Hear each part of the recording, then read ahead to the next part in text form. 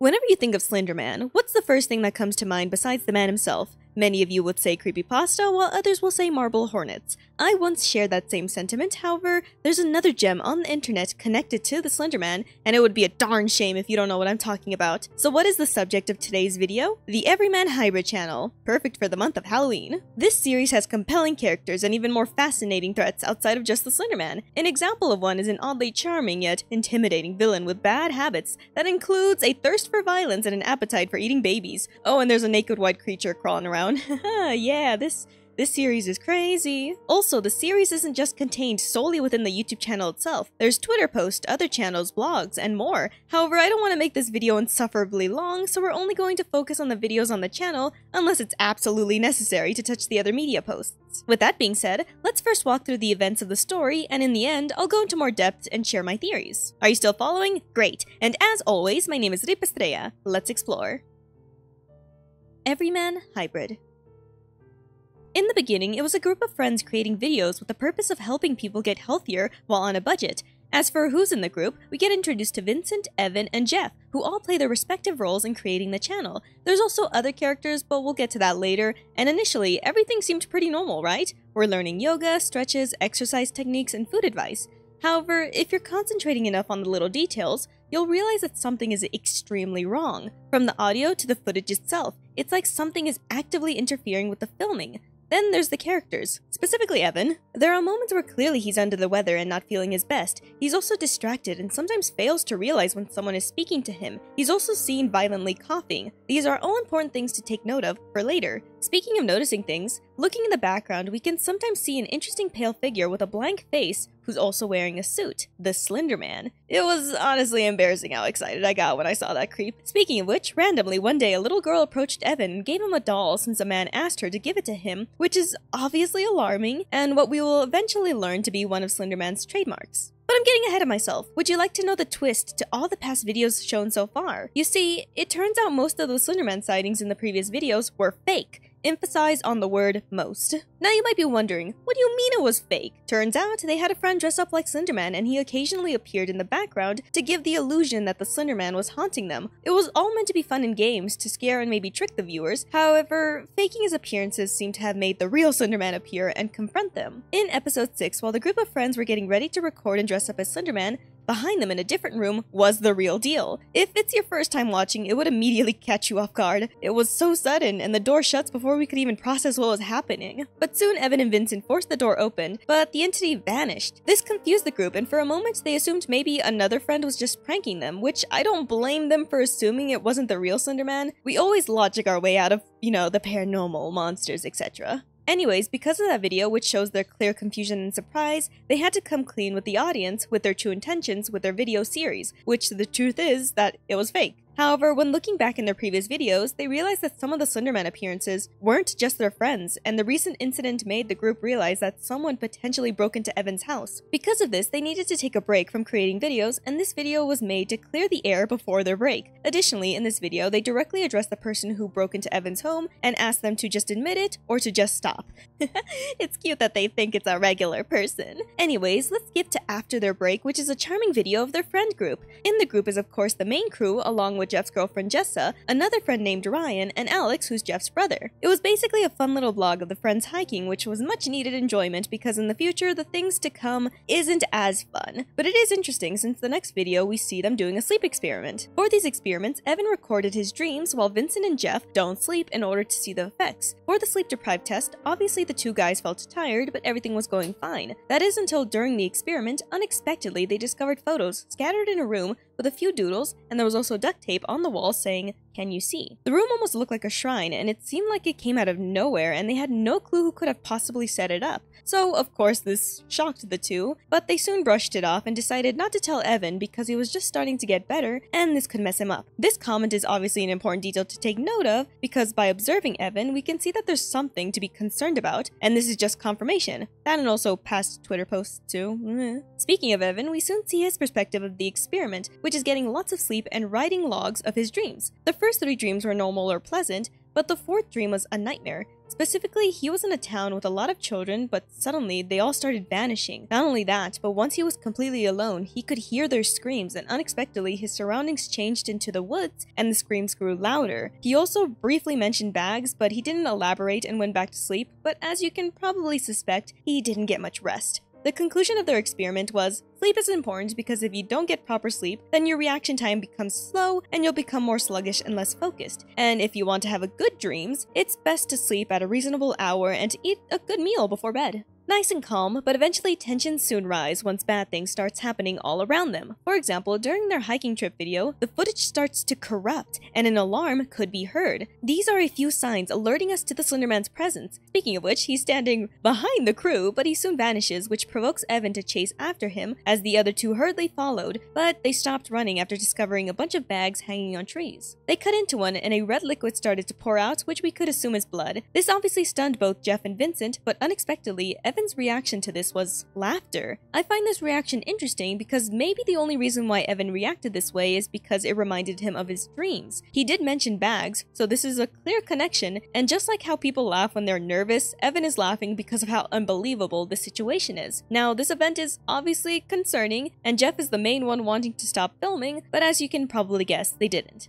Then one day, Jeff left a goodbye message saying that he needs to find someone, and no one knows where he went. So Vincent and Evan went to Jeff's house to hopefully find answers, and they had a bit of a conversation with Jeff's brother Alex, and learned that no one could even get a hold of his girlfriend, Jessa, either. So they investigated around Jeff's room and found a USB, which we'll get back to later because we soon see what Jeff's up to. He was exploring an abandoned building, which was an old elementary school, and he shares a story about it catching on fire, but while telling the story, at some point the audio corrupts and booms loudly in our ears.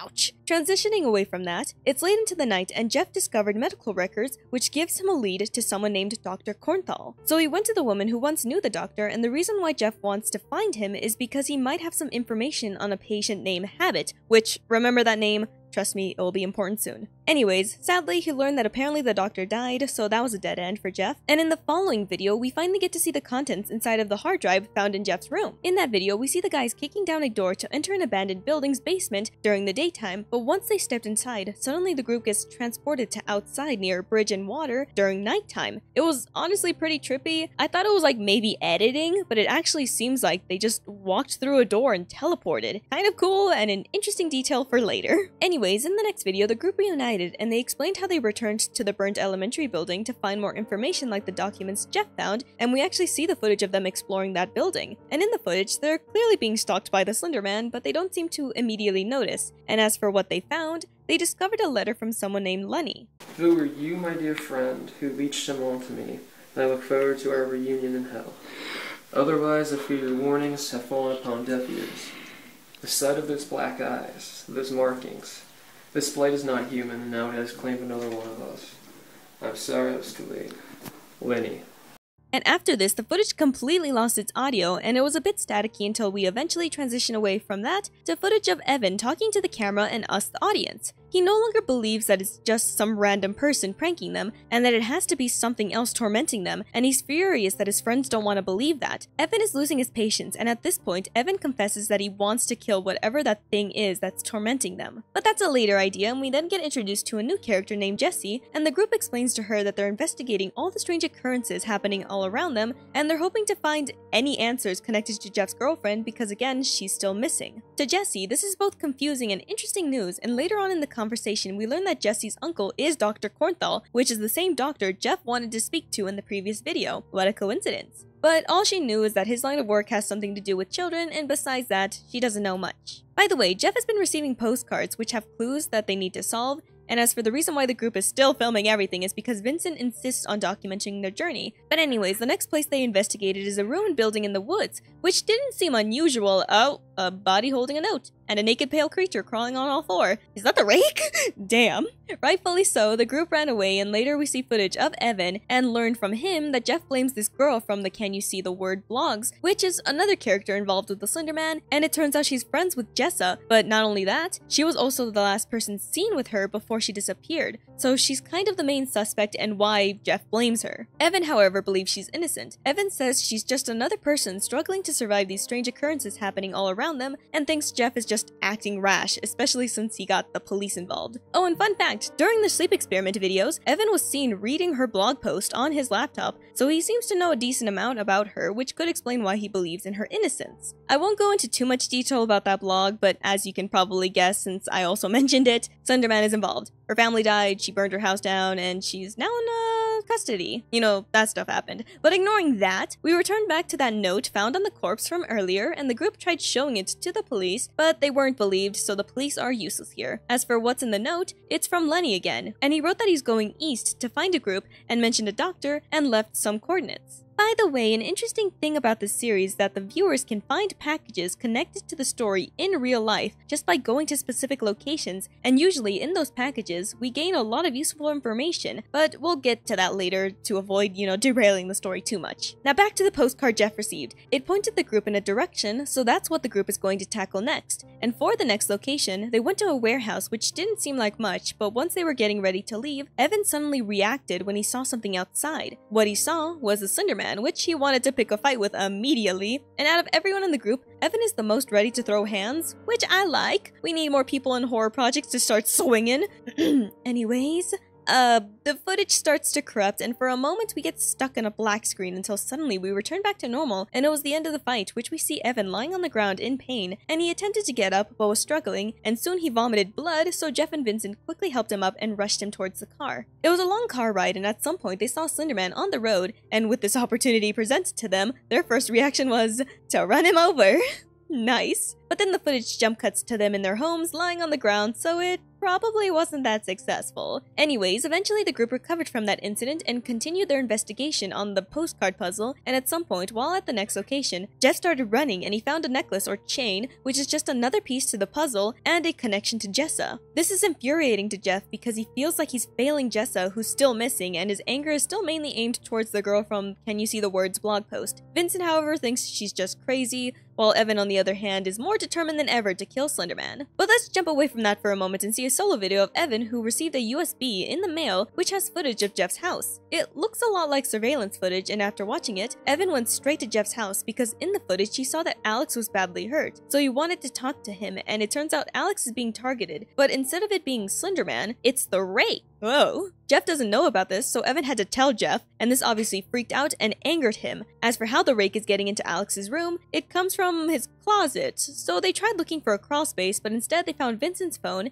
and once they shut the door, it started to rattle and make disturbing noises, which alerted them that the Rake is somehow there despite the lack of a crawl space. How nice! Anyways, the room was locked down, and it's best for them to stay away, and in the next video was something more wholesome. Friends hanging out and maybe a meet and greet. It was cute, but then Vincent got a call from Ryan, another friend we've seen before, and Vincent believes that Ryan was in a car accident. Dang. And in the following video, we get told that the group called his family to learn more, and Ryan has passed away. To go into more detail, the state of his body was that his neck was broken, and he was covered in bruises. The police believe the cause of his death, specifically, was that he was speeding and he hit something which caused him to fly out the window. But here's the shocking thing. The glass was inside the car instead of outside, meaning something outside broke the window in order to drag Ryan out. And that's not the only concerning thing. Before his death, Ryan sent the group a message about an email he received from this address, 7trialsofhabit@gmail.com. In the email Ryan received, it had an application with strange questions and requests for information, and at some point, Ryan was asked to give a pint of blood. This was unnerving, especially since there was a rule given to him which says to not seek outside help.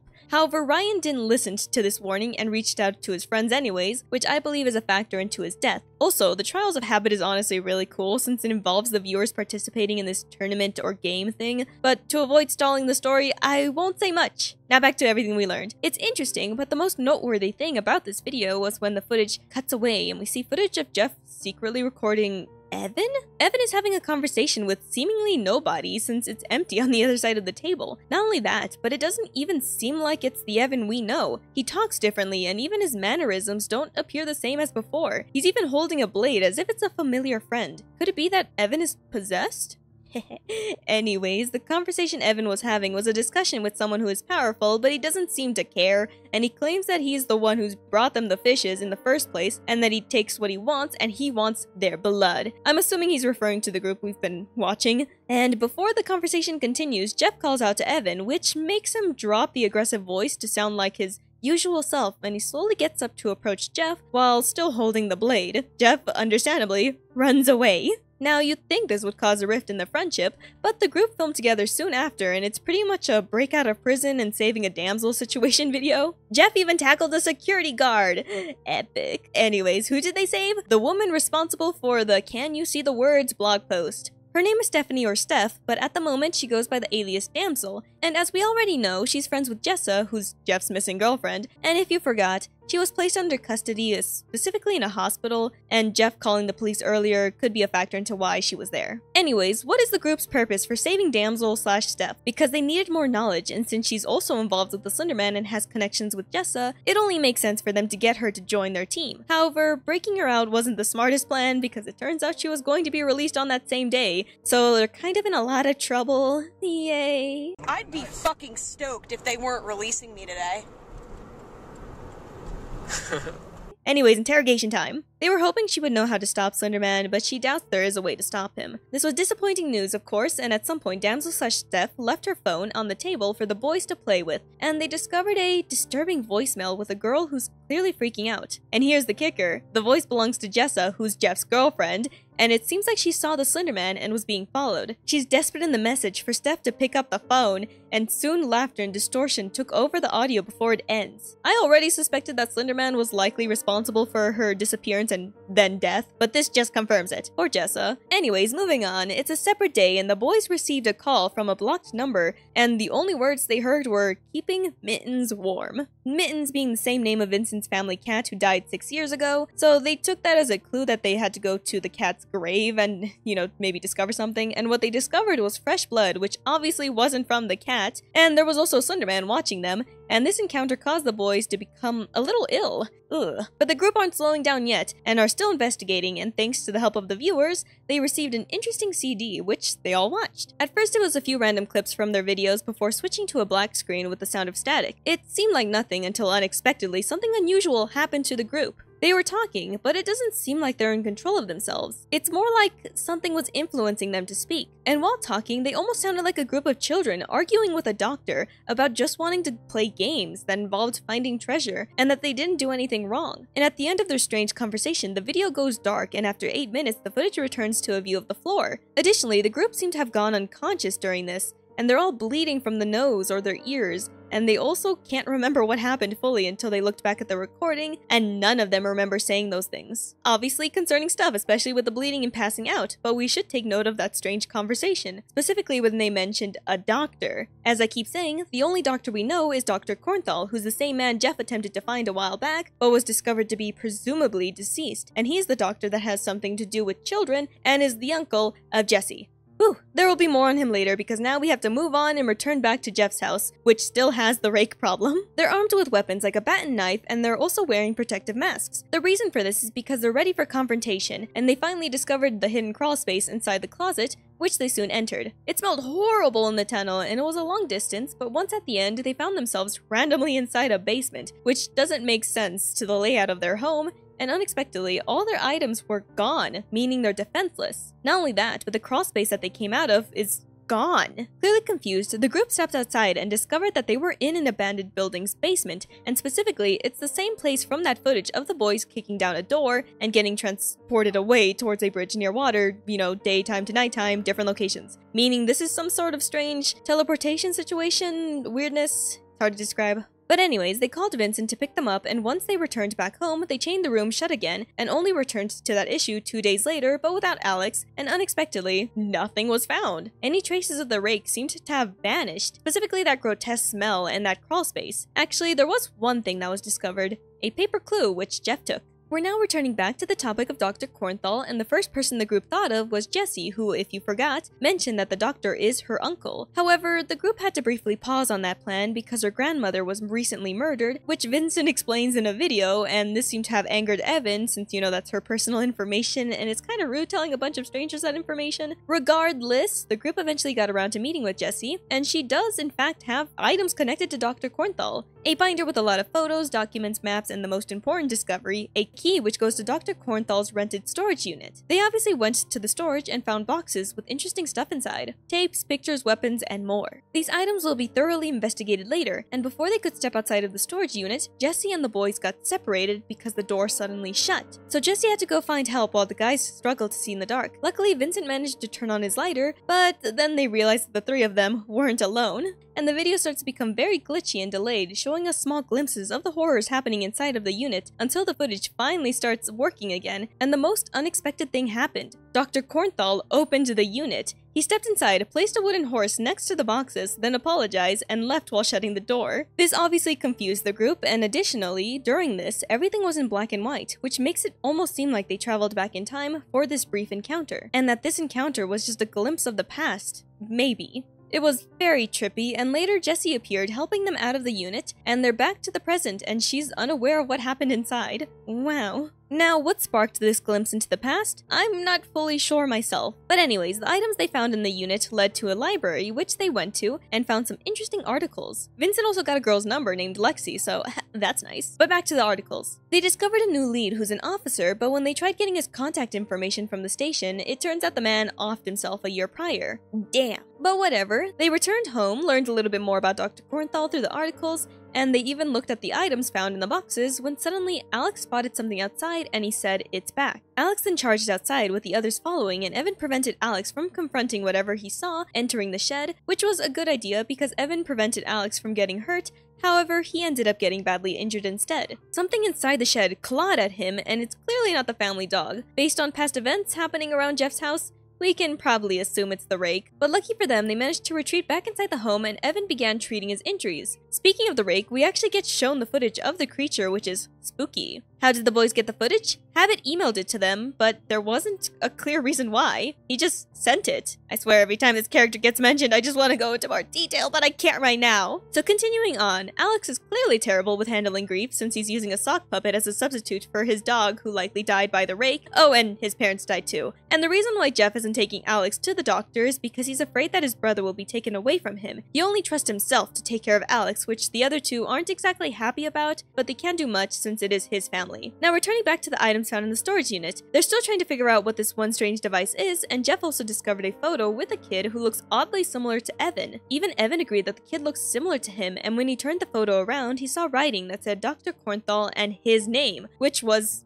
surprising, especially since he doesn't even recognize anyone by the name James Kornthal. This will be important later, but let's now move on to the 4th of July. The boys, along with Alex and Daniel, who's another friend, were just having a good time outside when suddenly the three main guys started to hear things that the other two couldn't, and this provoked Evan to grab the emergency machete he hidden in the back of a car, while Vincent and Jeff grabbed their own weapons from the shed. They then started marching towards the woods, Alex following close behind, and soon they see a familiar, slender monster, which made the footage corrupt and turn black for a few seconds before returning to a view of the three guys. Alex then confirms that he saw the Slenderman, but the three were more focused on the deer, which is now standing where Slenderman once stood. And alarmingly enough, Evan approached it and excitedly raised his machete, but before we get to see the attack, we cut away to a view of the guys standing on the house porch, covered in blood. Jeff was confused about the situation because he knew they had intentions to kill, but that deer wasn't what they were aiming for, yet they still killed it. Well, technically Evans killed it while Jeff tried to pull him off of the deer as Vincent just watched, but it still happened. And right here, during the aftermath, it becomes abundantly clear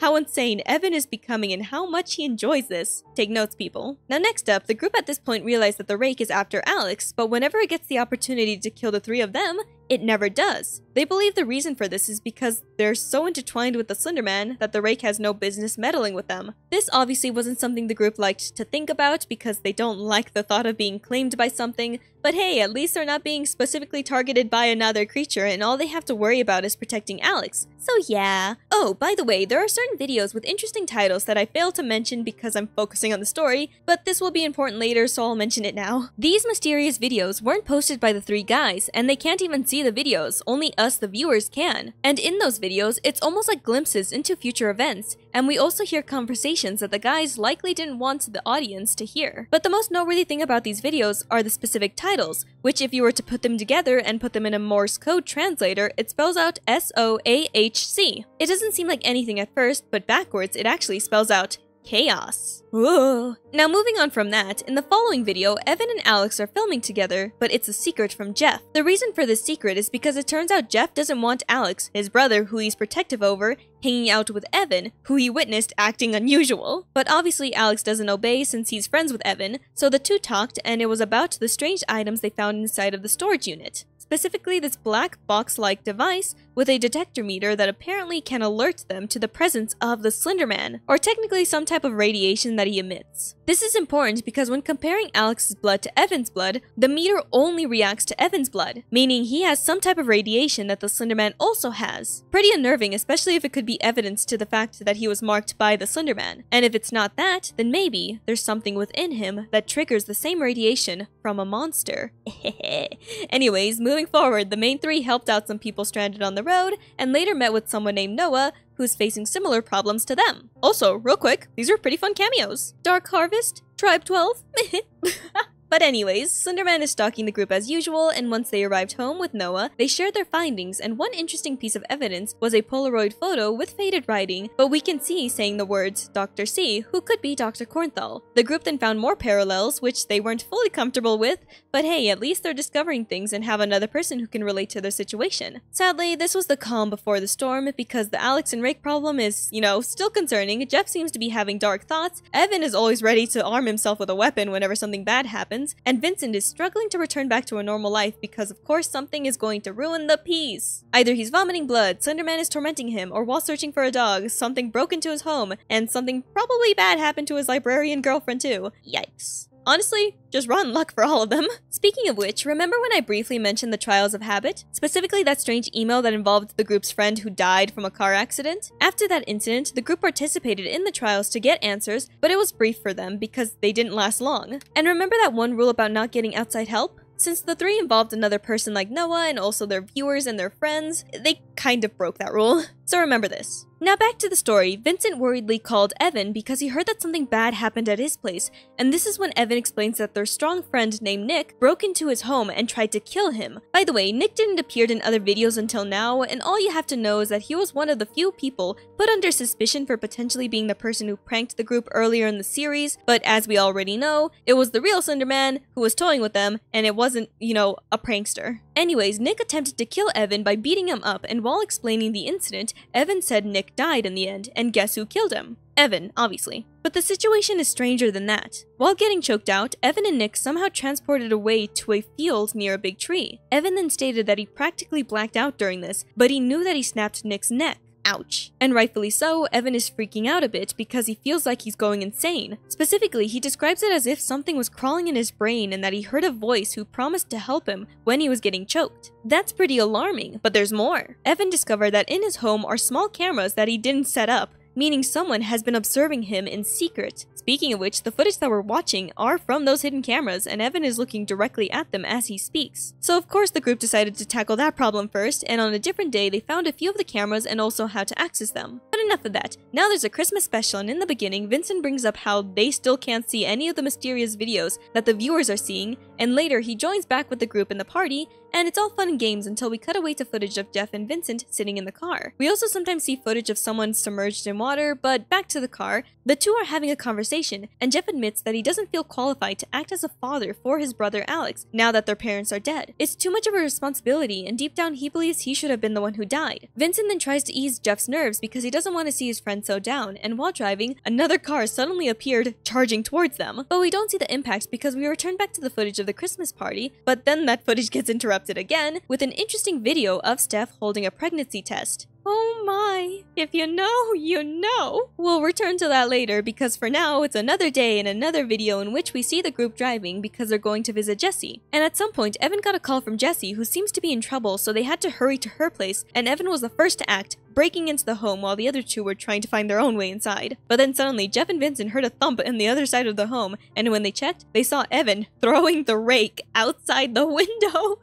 Wow. This didn't kill the rake, however, and eventually it got back up and charged at Vincent. Wait, should I call him Vinny or Vin instead? I rarely see people calling him Vincent. It's already too late now. Anyways, Vincent started to get slashed at by the rake, and Jeff ran away in order to grab a horn in hopes to scare the rake away, but I think that just made the rake briefly chase after him. And honestly, it really seemed like Vincent died here, but he luckily got up with Jeff's help once he returned, and they soon found Evan, who was badly injured and exiting the home. Evan soon told them that Jesse is dead, and when Vincent tried stepping into the home, Evan got mad because he didn't want Vincent recording the state of her body. Honestly, understandable. So the group eventually left the car sad and in pain. Also, during the drive, Evan was asleep while Jeff and Vincent had a discussion. It turns out that after Vincent was attacked, Jeff saw the Slenderman appear and it seemingly drove the rake away. This was surprising news because the group hadn't seen him in months, and the fact that he appeared was, well, suspicious. But moving on, obviously they went to Jesse's funeral, but another bad thing happened, specifically with Alex. You see, Vincent was recording himself as he picked up Alex for the funeral, and during the car ride, Alex confessed to Vincent that he's been having dreams about the rake, and he actually got told things that will eventually happen in the future. An example being what happened to Jesse. This was obviously shocking news, and it's been going on for a while. The only reason why Alex didn't mention it before is because he genuinely thought it was just dreams connected to his trauma, but now he can't deny that these are just dreams. Vincent then grabbed the camera because it was running low on batteries, and we suddenly transitioned to a different perspective in the car, specifically in the back seat, and it's clearly a different camera and a different time from the previous conversation. In the footage, it seems like the two are lost, which isn't great, but the worst part happens when we jump cut to a view of a stained hand lying on the ground and Slenderman standing off in the distance. The hand belongs to Vincent, who is struggling to breathe, and he was worried about where Alex is. He also said, "Not again," as he got up, and Vincent scanned his surroundings until he spotted a mysterious dark liquid on the ground. The source was coming from a bag hanging on a tree, but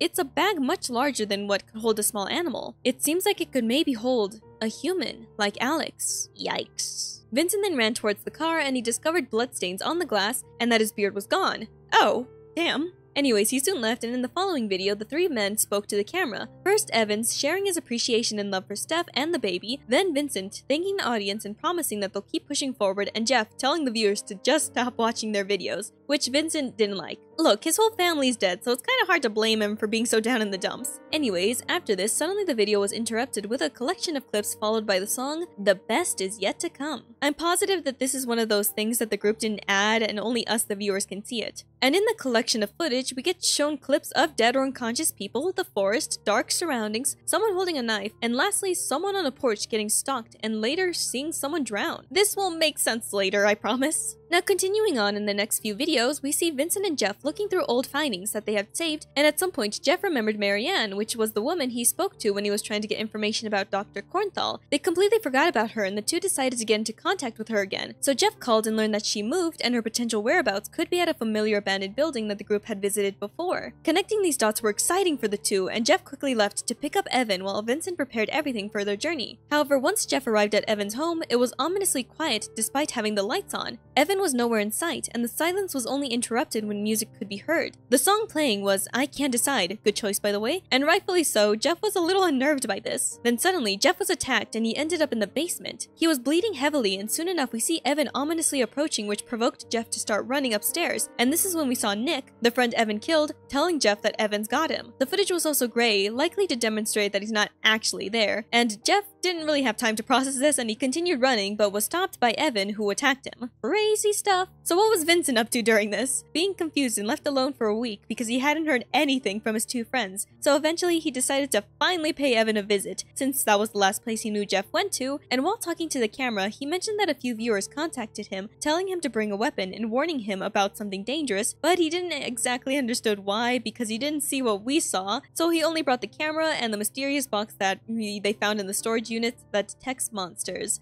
Alright. So Vincent crept around the home trying to find a way inside, and his paranoia was evident. I also find this footage interesting because it looks very similar to one of the footages from the collection of random clips we were shown, one of which being a cameraman being stalked and likely attacked. But here, Vincent isn't being obviously followed and he wasn't immediately attacked. That wasn't a glimpse into the future, that's something else, like another reality. Remember this. Now returning back to the video, Vincent discovered that the door was wide open for him, so he went straight towards the basement, where he found Jeff's shoe and a lot of blood. These were obvious signs that he shouldn't stay any longer, so he went towards the exit, but got a quick visit from the Slenderman. Vincent of course ran, not wanting to deal with that, but since his two friends are gone, he has to continue on with the journey alone, so on another day, he went to the abandoned building that they discovered has a connection with Dr. Cornthal, and unexpectedly, while exploring the building, it was like Vincent was teleporting from his home to Evan to Jeff to Steph's home. But he wasn't teleporting. It's like the building was an amalgamation of all of their homes combined into one, or like someone copied and pasted specific rooms in their homes and just put it into that building. It was obviously overwhelming and confusing, and at some point, Vincent saw another version of himself and his friends,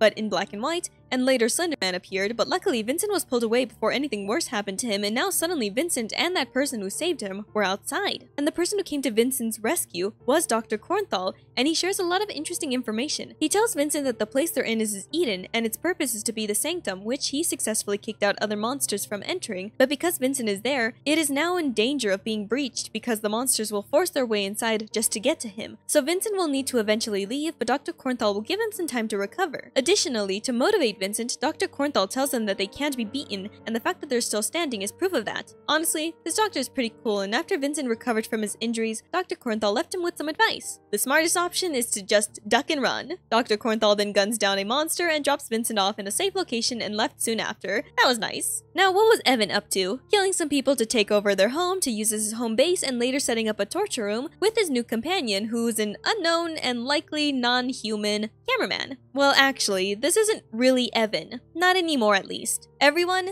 say hello to Habit. He's fun and disturbing. Now, why did he need a torture room? For Jeff, who we soon see once the room was ready. We also see glimpses of the torture, but not the full thing, and mainly we see the conversation before the torture happens. Habit first taunts Jeff for discovering a breakthrough just to be taken out of the game, but he also compliments Jeff's smarts because Habit enjoys the fact that it seems to irritate the Slenderman. Another thing that irritates the Slenderman is the fact that he can't control Jeff, that he can't have power over him. It's the same issue with Dr. Cornthal and Steph.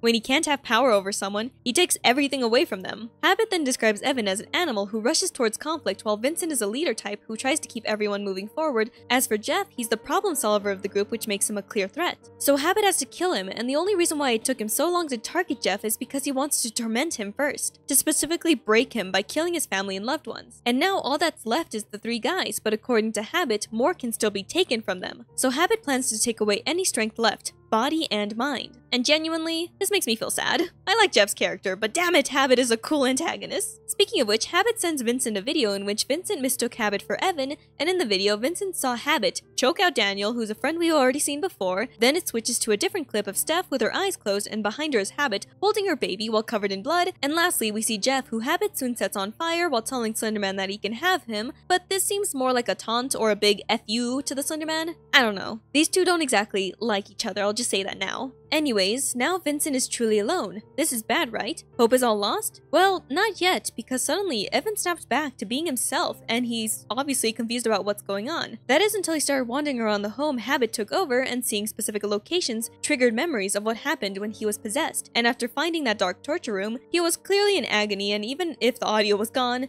you can tell he was crying out and screaming while aggressively punching the ground with his fist. It was pretty emotional to watch, and after this breakdown, Evan spoke to the camera and confessed some pretty terrifying things. He remembered Jeff's torture, the fire, how he got the house he's locked in now, what happened to Steph, his baby's cries, and lastly, the feeling of her bones against his teeth. You see, I believe this is, insinuating that he, ate his baby?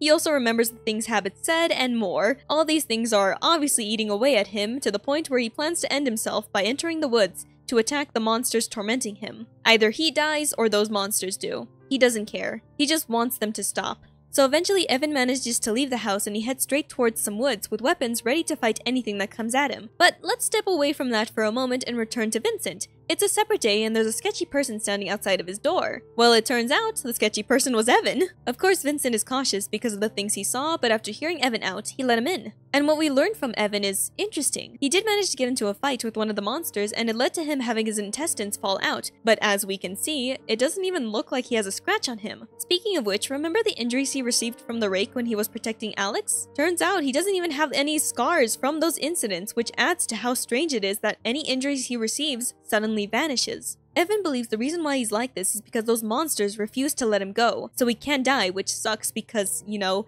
he has to live with the guilt. And after that conversation, Evan then went to rest while Vincent went to his basement to speak to the camera alone and to share his thoughts. He has an idea to summon Habit, which is clearly a dumb idea, but at this point, Vincent feels like he's walking in circles and he just wants answers, even if it means getting it from someone that dangerous. So the two plan on summoning him, and Evan also gave Vincent a weapon in case of emergencies, and the two had a bit of a heart-to-heart since they're the only people they have left. And with that, they soon summoned Habit, and when Vincent confronted Habit, Habit first joked about the ritual they performed, and then mentioned the fact that their loved ones are dead, one of which being Lexi, who was Vincent's girlfriend. Bringing her up made Vincent a bit emotional and even unable to speak, but eventually Vincent tells Habit that he wants answers. This was humorous to Habit, who then tells Vincent this was a bad idea. Why? Because the outcome will obviously lead to death. But he decided to hear Vincent out, and Vincent explains that Habit is the only one who speaks, meaning he's the only one they can communicate with and potentially find an agreement with. And surprisingly, Habit liked this response enough for him to agree with helping Vincent out. He respects the reckless bravery Vincent and Evan demonstrated, so Vincent will live another day. What a fun team-up that will end up testing Vincent's sanity. And the first place they started to investigate was through Lexi's belongings. They discovered notes which revealed that she was being tormented, and she found hidden cameras in her home, which sounds very similar to what the guys went through, and because of this, Vincent can't help but blame himself for bringing chaos into her life because it led to her death,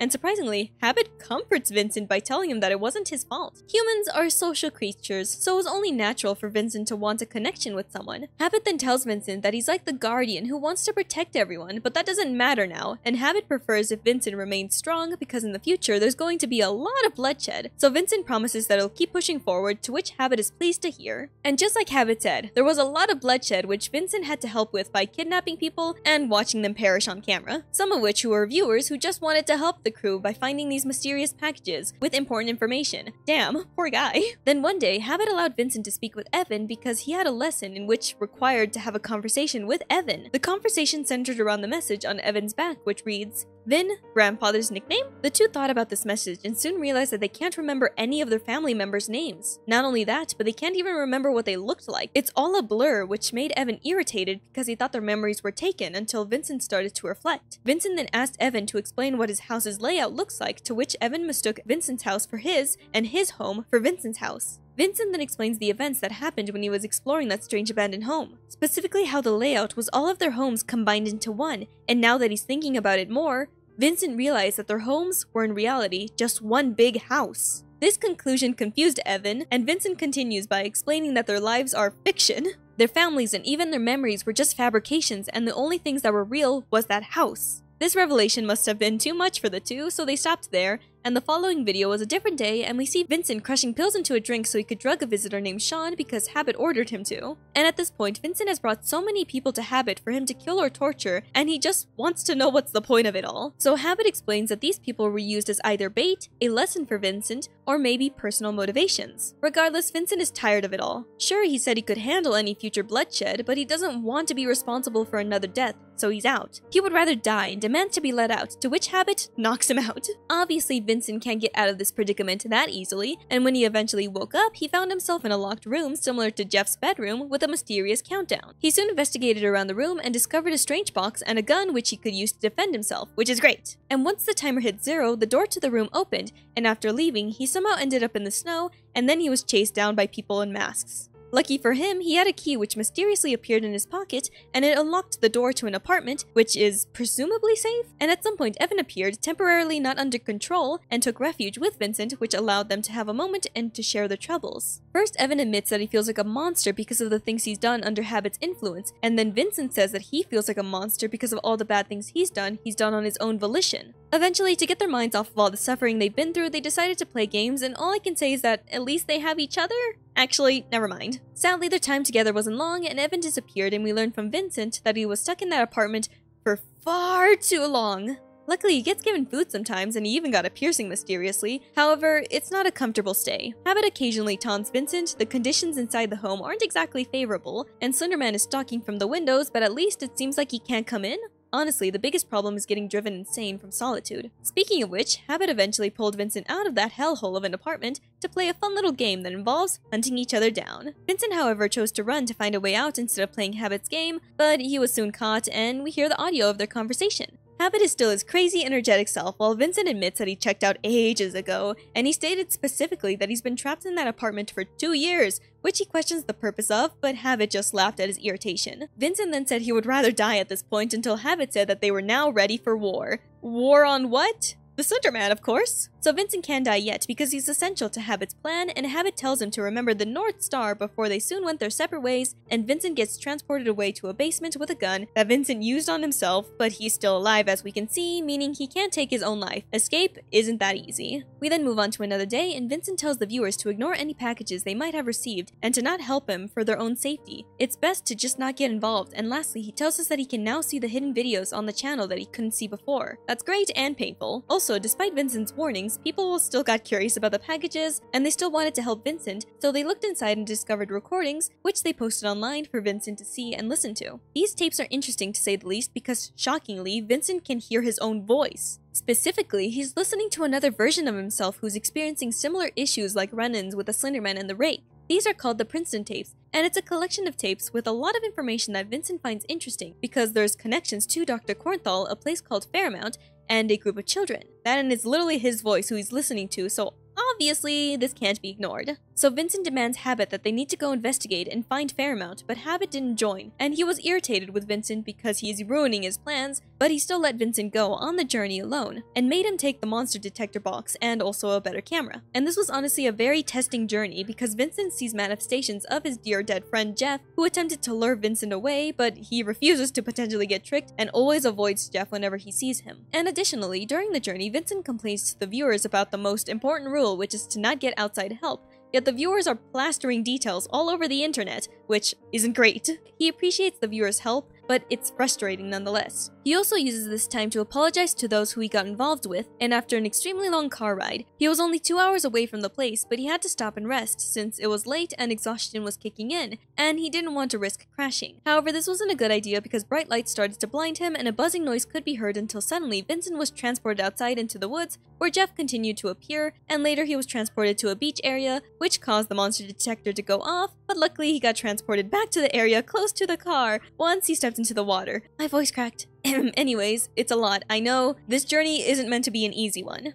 Now let's briefly switch away to a different perspective and see what Habit is up to. He's still in the house that he shared with Vincent before he left, and in the background on a TV, we can hear someone who sounds very similar to Vincent crying out for help. Could this be foreshadowing? We'll find out soon. Speaking of which, Vincent has arrived at the Fairmount home. But we should pause here just for a moment to give you some backstory about Fairmount home. Throughout the series, the viewers have been helping the Everyman crew by discovering packages and looking through documents and tape recordings. In these findings, we learn that Dr. Cornthal worked in Fairmount, and he's a psychiatrist specializing in childhood traumas. And 4 children he helped have familiar-sounding names: Vincent, Evan, Jeff, and Steph. These kids are nicknamed the Mining Town 4, and Dr. Cornthal goes on to adopt them. And despite the names, these aren't the group we're following in the present day because it was back in the 1970s, and those children soon go on to die, and the how is likely connected to Slenderman. Other additional information we learn that I find interesting is that Evan, who we'll refer to as Fairmount Evan, only responds to the name Habit, and that he killed a nurse and a few rabbits. With this knowledge in our heads, now we can continue. Vincent is wandering down the path and he plays the Princeton tapes at the same time in hopes to make connections with the environment and what he's hearing. Actually, we should pause again because I should go into more details about those tapes as well. This is back in the 1990s, and Vincent from those recordings, who we'll refer to as Princeton Vincent, goes on to learn about the Fairmount children, and obviously he was surprised to see photos of a kid who looks oddly similar to him when he was younger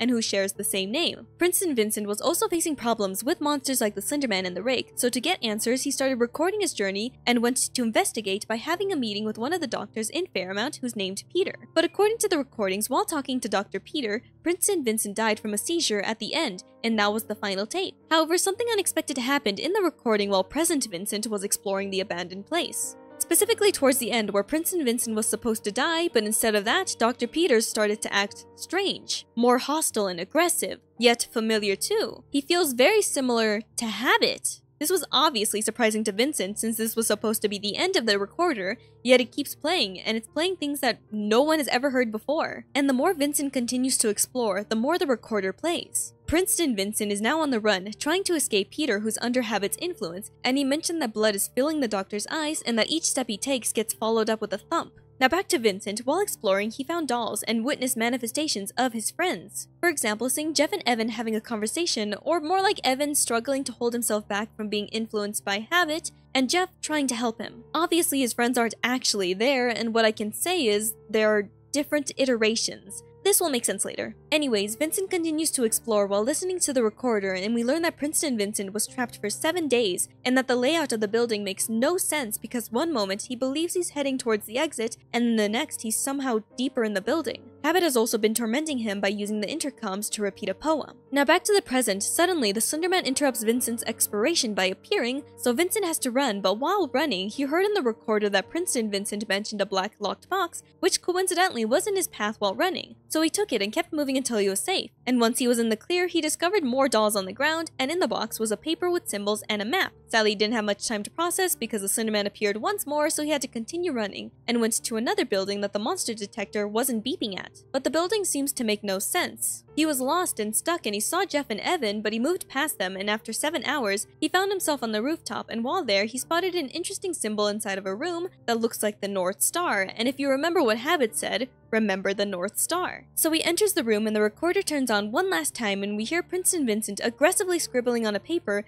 then we hear his demise by the hands of Habit. As for what was found inside the room, there was some drawings of the Slenderman, a monstrous creature, and the North Star. So he took the drawings, told himself he refuses to die there, and soon continues moving until he eventually is outside. Also, briefly interrupting his footage was a clip of Evan and Jeff running outside, but let's now step away from that and see what Habit was up to. It almost seemed like Habit was having an existential crisis, and change was something he seemed to be hung up on. He also mentioned how Evan is becoming more difficult to keep under his thumb, and later he mentioned how the group found a father who I'm assuming he's talking about Dr. Kornthal, which this fact seems to irritate him. He also shares more information about himself, saying he's been around for ages, watching civilizations rise and fall, witnessing humanity evolve, so he doesn't care if he's being filmed and witnessed by the viewers because we'll eventually turn into dust in the wind. Habit then sits down and we suddenly switch to footage of Jeff, Evan, and Dr. Kornthal, who made a plan that involves Jeff and Evan finding a transmission tower to send a message that says, "Stop watching." By the way, this message appeared on other social media posts, but anyways, we then see the two meet back up with Dr. Kornthal to continue discussing their plans,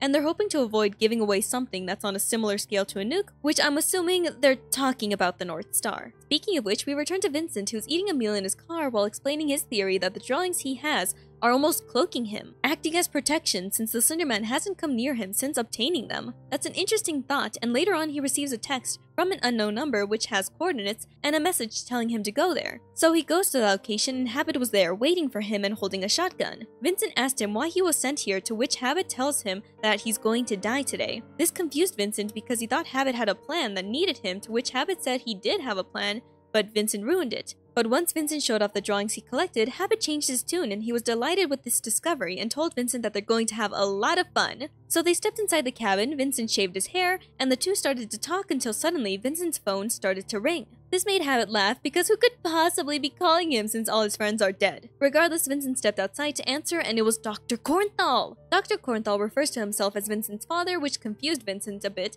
Then Kornthal continues by telling him that Vincent needs to stop what he's doing. Vincent, however, said that it's been 8 years and this is the only option if they want to end it, but Kornthal argues that there is another option and if Vincent doesn't trust him, it will lead them all in the wrong direction. It will destroy everything, so he needs Vincent to stop, but Vincent refuses and hangs up the call.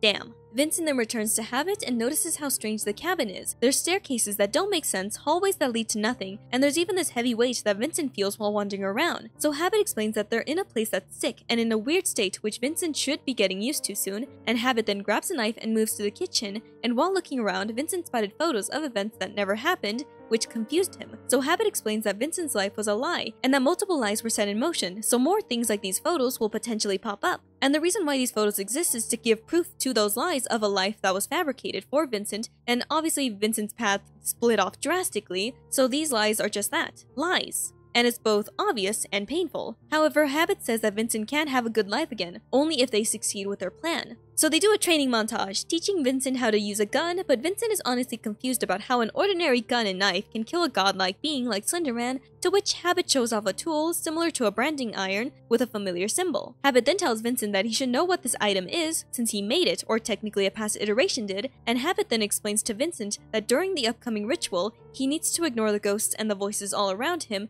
because they'll try to take him away, so Vincent needs to stay focused. And with that, they moved outside and Vincent had to stick the branding iron in the fire while thinking about all his past sufferings. Then he brands the symbol onto the knife and gun. With this step completed, they had a bit of a lunch break, which was oddly funny and adorable to watch. And after eating, Habit explains that the symbol is really old and was forgotten by many. It means pain and lethality. And what it does, it brings mortality to things that don't have it. Now imagine what that can do to someone like Vincent. A single baby cut could lead to instant death.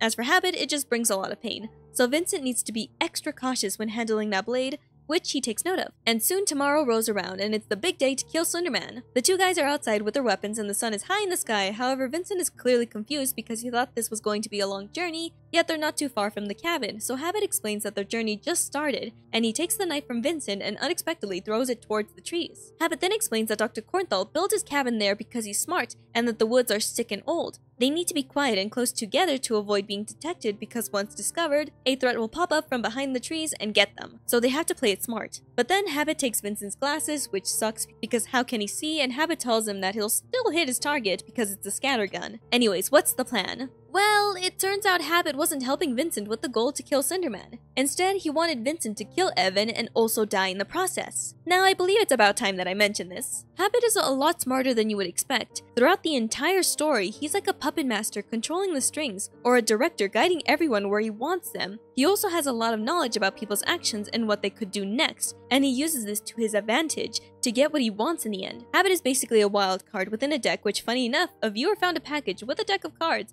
and Habit's name was on the Joker card. Yeah, we saw that person die. But back to the story, Habit then goes on to say that it's time to bring a new beginning, and he spins around joyfully, and with his back towards Vincent, Vincent raises the shotgun and says that there's only one problem with this, and it's that Habit needs Vincent to die, to which Vincent says that he refuses to let Habit win, and that he plans to go into those woods and end everything. But suddenly, Habit turns around to face Vincent, but it wasn't Habit anymore. It's Evan, and Evan proceeds to punch Vincent until he could take the gun and put it down. Vincent then tries to reason with Evan, but he soon gets knocked to the ground, and he told Evan that Habit wants him to die and that he needs to stop. Evan, however, said that he was shown what Vincent did and that Vincent is a snake. What did he saw? He saw Vincent setting up all those cameras and that he apparently started everything.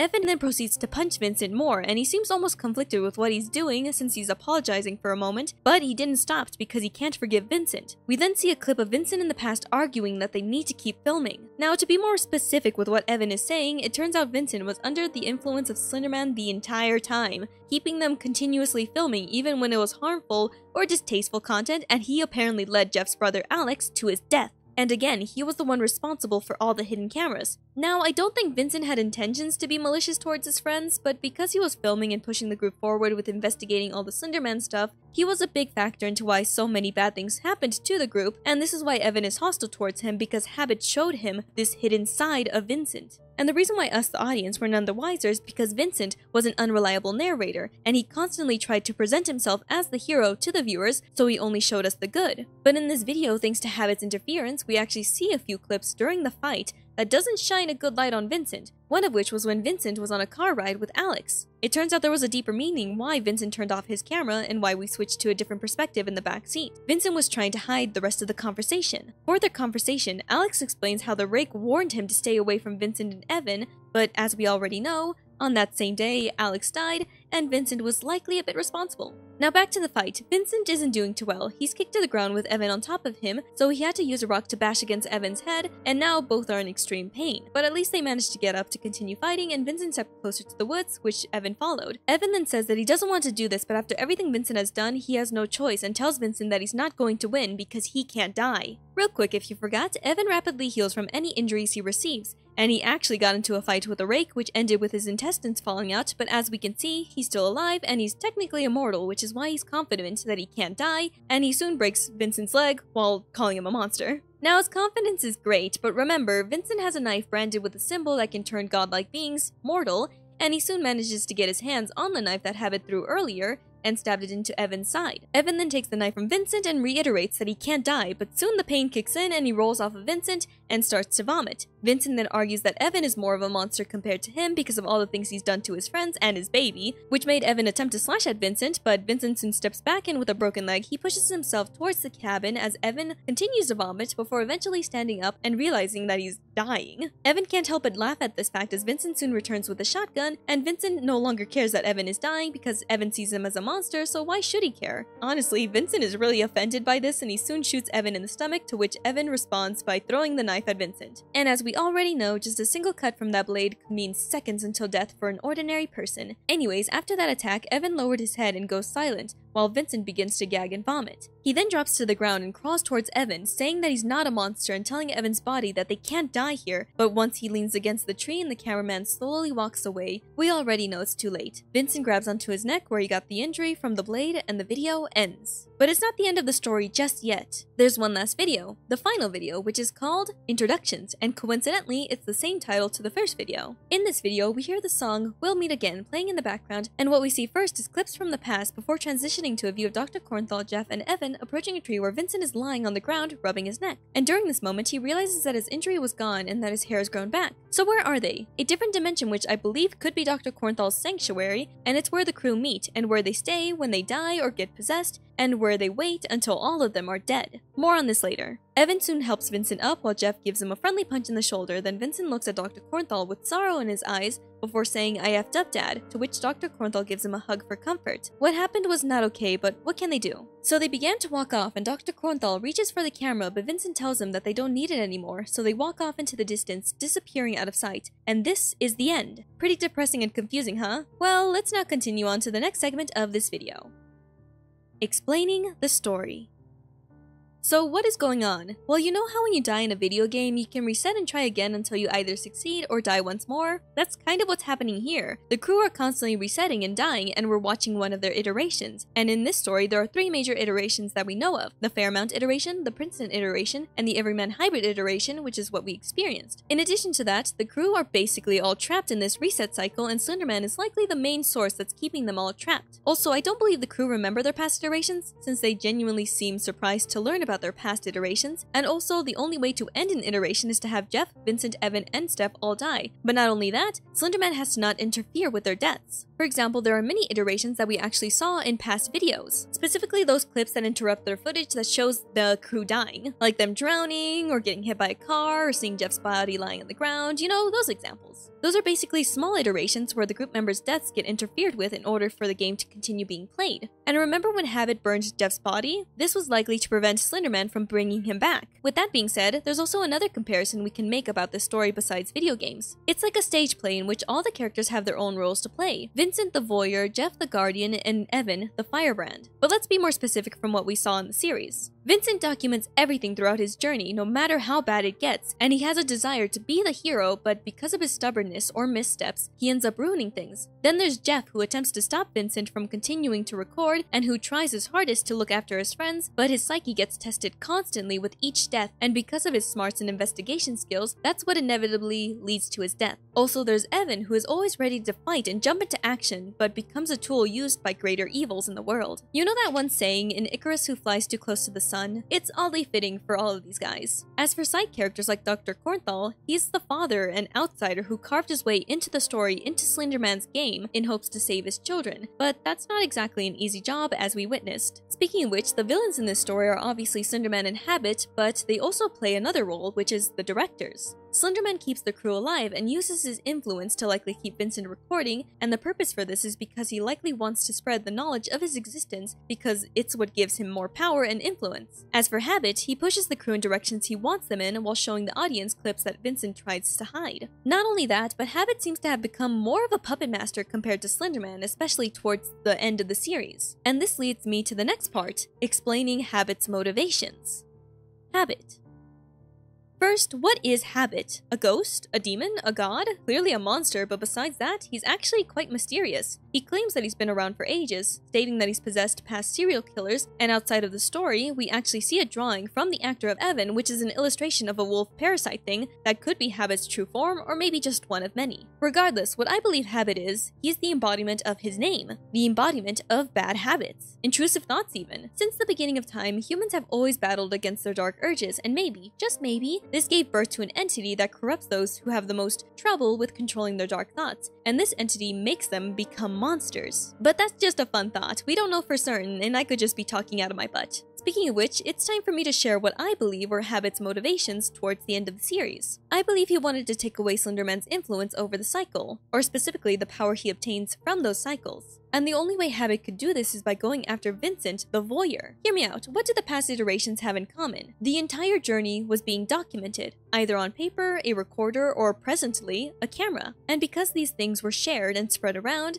this means the existence of the Slenderman is also spread out, and that's what gives him power. The knowledge of him in other people's minds is what gives Slenderman influence. So to cut off his power supply, Vincent has to be stopped because he's the one constantly spreading the information. And the only way to do this is by breaking Vincent's spirit and desire to keep documenting, which he seemed to succeed in. Also, the chances that they'll continue repeating the cycle of iterations after this one is still high because who knows how they can stop it. However, they can now have a leg up in the game by giving Slenderman this handicap. If they're all on equal level, then they'll have a fighting chance, and this is Habit's motivations. And remember back to that one video where it seemed like he was having an existential crisis? You see, just like the crew, Habit is just as trapped in the cycle as they are, and because of this, I believe that after a while of being stuck and after realizing that Evan is becoming more difficult to possess, this little game they've been playing is just no longer fun or interesting for Habit. He wants to start anew, he wants a change. Not only that, but Habit used to work alongside Slenderman, but there wasn't exactly loyalty, which is why it was so easy for Habit to go rogue. And towards the ending of the series, we see Habit breaking Vincent down so many times, for example, causing and witnessing a lot of deaths, keeping him locked up in solitude in that apartment, and later showing Vincent the consequences of his actions by making him fight against Evan, and Evan being the one who lectures him about the things he's done. All of this influenced Vincent so much that when he died and appeared in Dr. Cornthal's sanctuary, he realized how much he ruined things, and shockingly at the end is when he wanted to stop recording and abandoned the camera. So in the end, Habit's plan succeeded. He got Vincent to stop documenting, and in turn he cuts off Slenderman's source of power, and for the next iteration, no one, and I mean no outside viewers, will see their journey, because it will just be them figuring out how to stop the Slenderman on their own, which could give them an advantage, and maybe one day they'll figure out how to break the cycle.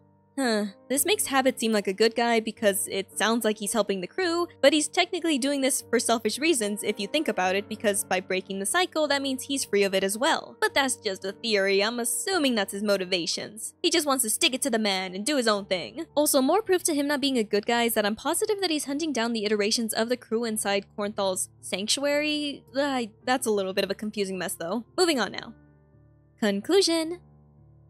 And this is the end of the Everyman Hybrid Let's Explore video. I hope I shared my thoughts clearly. Even with the script, it feels like I'm rambling, and this story does have a lot of confusing elements, but I guess that's a good thing because that allows the audience to solve the puzzle pieces on their own. And honestly, I had a hard time putting my thoughts into words, but after looking through other people's theories, it helped me a lot with coming up with my own conclusion. But I'm still willing to hear out your theories because I'm open to anything. And bro, I don't know how long this video will be, but if it's close to an hour, thanks for sticking around this long. The recording is almost 4 hours.